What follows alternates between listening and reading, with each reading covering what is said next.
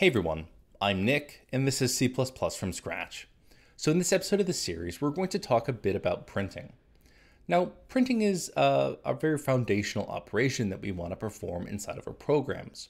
So for example, we may be wanting to implement something like a logger, or we may just want to, print out some information from our application to better understand what it's doing, right? And, as we're learning how to program. Now, fortunately for us, we don't have to reinvent the wheel with printing, right? We can use some things that are built into our C++ standard library. So, our C++ standard library includes, a great many things that are very useful. So it includes things like data structures, algorithms that work with those data structures, but it also provides a means for doing things like input and output, right? And that's both input and output to the screen, as well as to things like files, right? So that's what we're going to go ahead and be looking at today, and perhaps more specifically, how we can go ahead and print things out to the screen using this thing called std_cout. Cout just stands for character output. We want to print some characters out to the screen. Okay, so where do we go ahead and get started with something like this? Well, we're of course going to need a C++ file. So let's go ahead and create a new file, and we'll call it something like print.cpp. So if we go ahead and open this up, the first thing we can put in here is just a main function. So, recall from our last video, we know that our main function is really the heart of all of our C++ applications.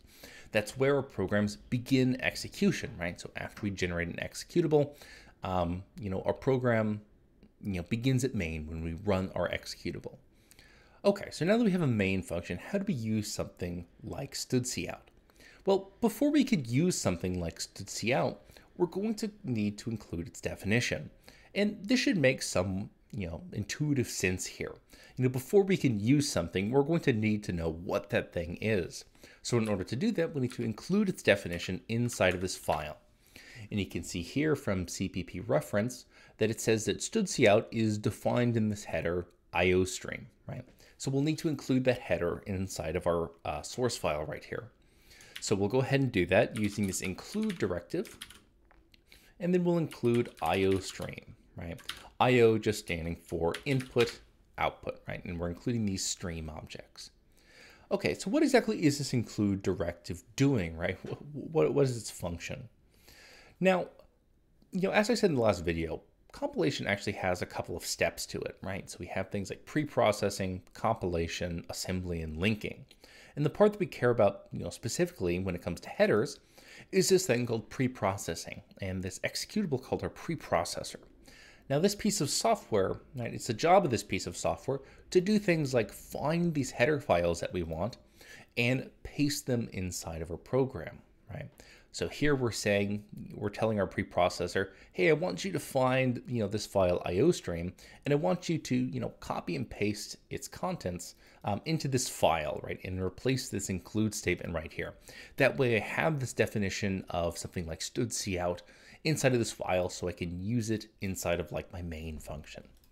And we can even see how this kind of works here, right? So we can go ahead and we'll go ahead and save this and minimize it. And we can invoke our compiler driver, G++ in this case, to stop after pre-processing, right? So we can just perform one of these steps of compilation. So here we'll run G++ with -e to say stop after pre-processing, and then we'll pass our source file, print.cpp, and we'll call our output file something like print.ii, this intermediate file type. So we'll go ahead and run that, and you can see we generated this print.ii file, and we can go ahead and open it up, right? Print.ii. And inside of here, you can see that we're at the very bottom of this file, and we see our 3-line main function here, right? Int main, return 0, closing curly bracket. But we can see that our file is actually, over 32,000 lines of code. So what exactly is going on here? What is everything else in here? Well, everything else in this file, going all the way up to the top here, this is just the contents of this IO stream file that we included, right?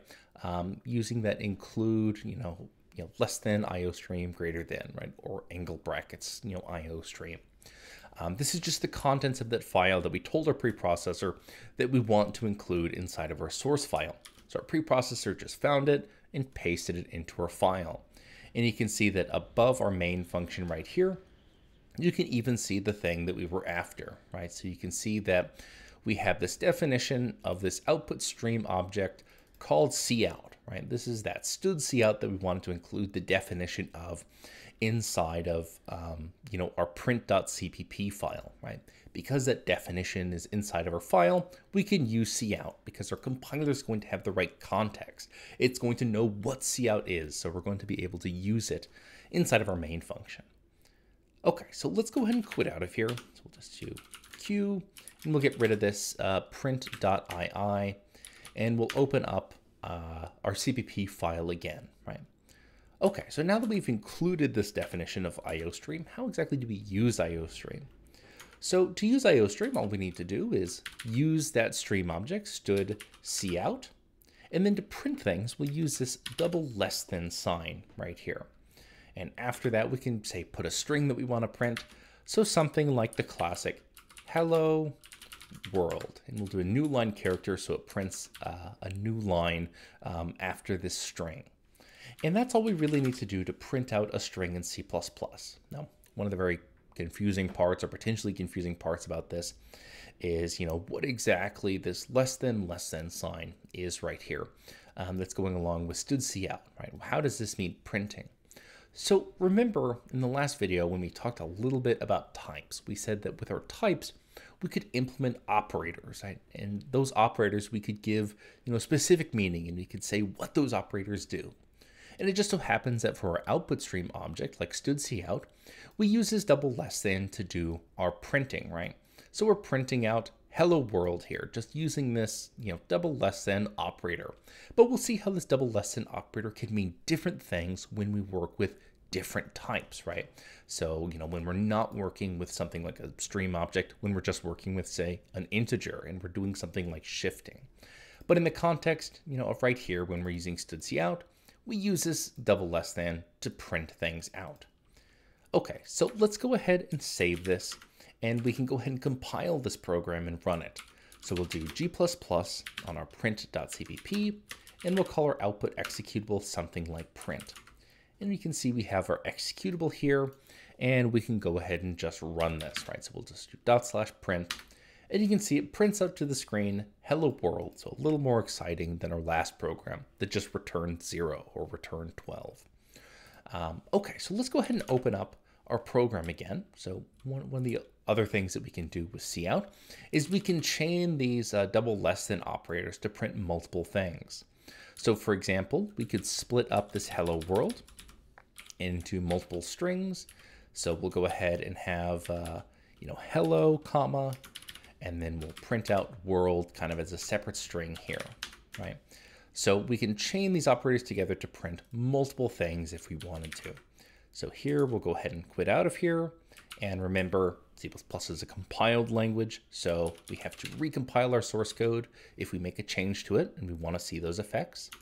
So we'll recompile print.cpp and we can run it. You can see we get the same string output, but we've split it up into two of those less than operators. Another thing we can do is we can, of course, print other types as well.